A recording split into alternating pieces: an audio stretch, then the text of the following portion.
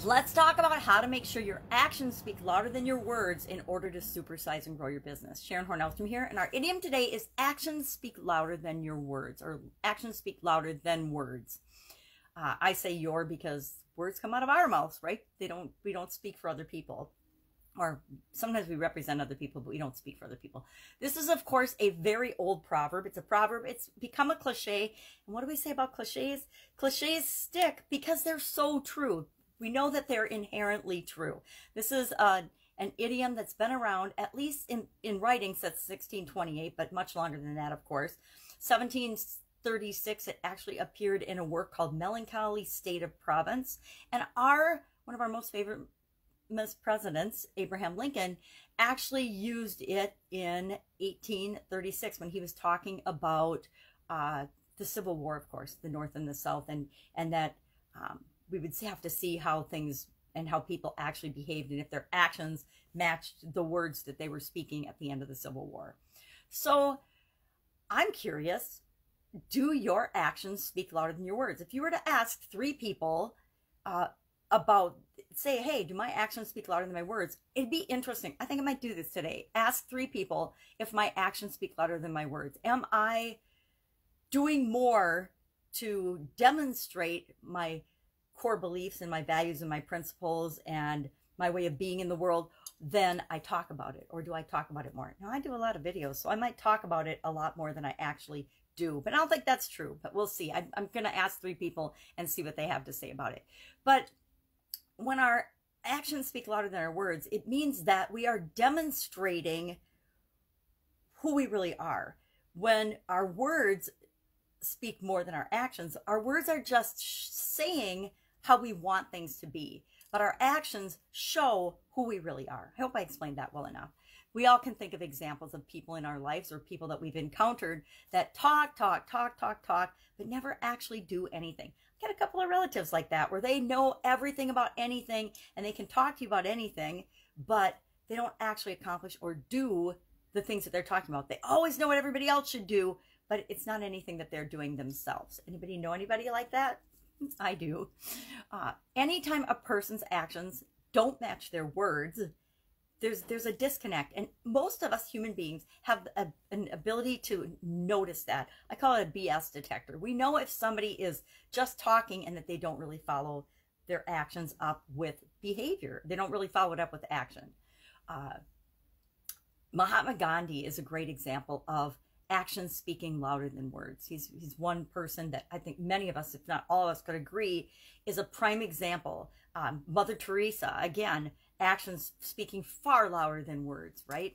So when is it necessary? I'm gonna share 11 places where it's imperative that we have our actions speak louder than our words. I'm going to share the 2 steps, the 2 things that we need to do to guarantee that our actions are speaking louder than our words as we're growing and building and supersizing our businesses. Why? Because all of these situations and all of these things are necessary, and the 2 steps are positively essential. So when is it necessary to make sure that our actions speak louder than our words? And I think you can probably relate to many of these. Many of these I can relate to. Number 1, when trust is needed, or trust needs to be built or required. Ever gotten a new vendor or a new employee or a new person and you needed to build trust quickly in that relationship? When trust is required, our actions need to speak louder than our words. When committing to our goals, when committing to goals of your organization or personal goals, actions speak louder than words. We can talk. I've got goals that I've had for 30 years that I have yet to have achieved. I definitely have talked about these specific goals more than I've acted to move toward them. Painful confession, but true. So when we're committing to our goals, our actions, we need to do and take a step toward them, I say every single day, in order to achieve them. When parenting, how many of us know or maybe have tried to tell our kids what to do, but not done the same thing ourselves? We're seeing this in media right now across the world where political leaders are making mandates and rules for COVID-19, yet they're getting caught on tape and busted, not following the same rules and the guidelines that they themselves have created and instituted in their area and their jurisdiction. Hypocrisy, just like parenting in politics, do what I say, not as I do, it's never going to work. And those leaders, I guarantee, will pay. They've already lost trust. They've already lost respect from people that probably already respected them. So in parenting, we can never tell our kids not to smoke if we're smoking. We can't tell our kids not to get a tattoo if we've got a tattoo. We can't tell our kids not to drink if we are drinking every single night at home. I mean, it just doesn't work out that way. Another situation is when leadership is required. When leadership's required in our organizations, and if we own a business, we are automatically leaders, our actions need to speak louder than our words. I always had a philosophy that I wouldn't ask anyone in any of my businesses to do something that I wasn't willing to do myself. And sometimes I did it. You know, growing up in different businesses, I have done almost every job, every task, every dirty, horrible thing that has to be done in lots of different businesses and industries. And that's why I don't have a problem asking someone else to do it, because as a leader, I've actually had my actions speak louder than my words in that I've already done those things.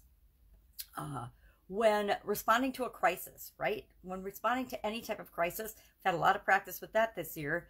We have to make sure that our actions are speaking louder than our words. We have to chip in and do what it is that needs to be done, not just, you know, talk about what needs to be done. When sending a message to other people, when communicating and sending a message to people, we send the message usually verbally or over the phone or over the internet or whatever. We also need to have actions that back up that message, that show that we're committed to that message, as well as the people that we're sending the message to. After doing something bad, have you ever made a mistake? Have you ever done something bad? Have you ever said something that hurt somebody's feelings? How you respond after making that mistake or doing something bad, our actions absolutely positively have to speak louder than our words.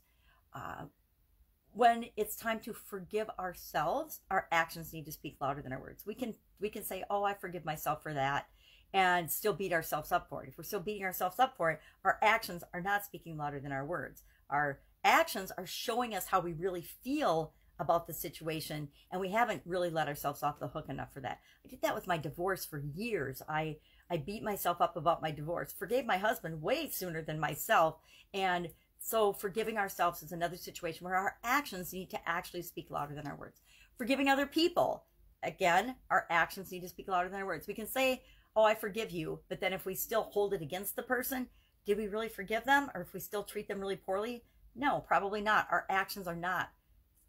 Well, our actions are speaking louder than our words, but they're speaking louder than our words in a way that shows how we really feel, right? That we haven't let go of that. When sympathy for someone is required, our actions need to speak louder than our words. I got a taste of this at my dad's funeral. I always was uncomfortable going to funerals because I never knew what to say.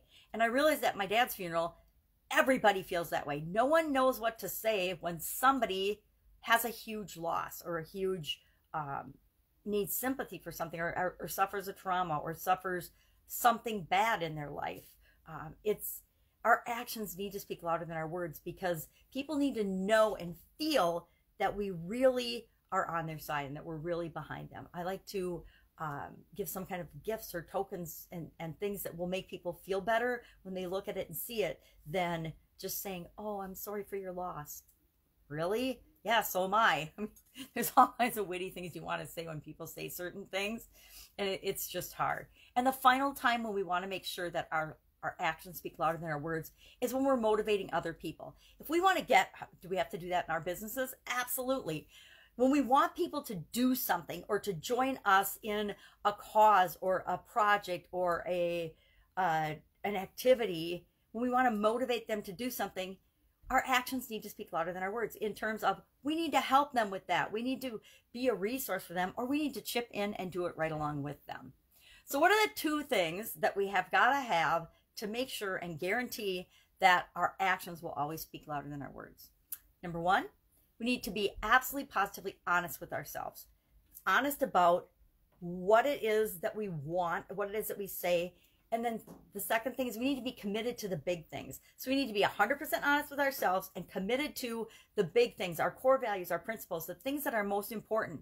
And when we are, our actions will match our words, and we'll behave in ways that are consistent with that. When we do that, when people know what to expect from us, because we communicate that, when they know what to expect from us, they know what we stand for, and we consistently act toward what we stand for, then we're using those as guiding principles. We're using them to show people what to expect from us. And when people know what to expect from us and we know what to expect from ourselves, faith in ourselves increases, our confidence increases, our performance increases, but other people's faith in us and our organization increases as well.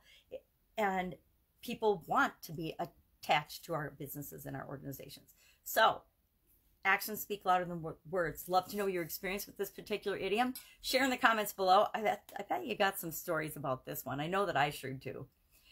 And never tell people, do what I say and not what I do. Make sure that you can honestly say to people, do what I do. Let me lead you. There's a difference between leadership and management. Leadership says, come on, let's go. Management says, go do it. And that doesn't feel very good for a lot of people. All right, have an awesome day. I'll be with you tomorrow with another interesting idiom. What does it mean? Where does it come from? And how might you use it to grow your business right now? Take care.